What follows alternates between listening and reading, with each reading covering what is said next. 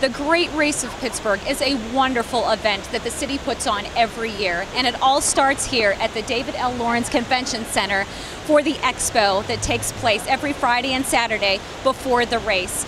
Runners come, they pick up their t-shirts and their runner's bib, and they get very geared up and excited, and it's a wonderful community that comes together for the race that will take place Sunday morning starting at Frick Park. Considered one of Pittsburgh's longest-standing and most popular yearly community athletic events, nearing a complete sellout, runners from all over the region are expected to lace up and join together to run the mostly downhill course. Pittsburgh's very exciting, so there's a lot more thrill just even in the atmosphere, so it's fun.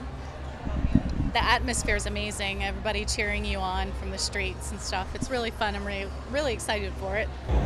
Many runners this year are participating for the very first time. I'm a novice also, and I think she was like, oh, come on, come and do this. And I was like, all right, sure. But I think like the fact that everyone runs around here or bikes or does a lot of outdoor activity, and that's what kind of motivates me. Like, oh, look at all these people running outside. It looks really cool outside. Oh, let's go run before the snow comes, because it's going to be a super long winter, and I'm not looking forward to that. The morning of the race, thousands piled on free shuttle buses.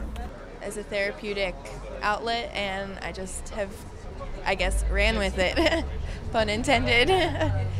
I'm here at the starting line for the Richard S. Caligiuri Great Race, where over 11,000 runners have converged on the starting line. So please come out, cheer on your neighbors. We will be finishing shortly at Point State Park.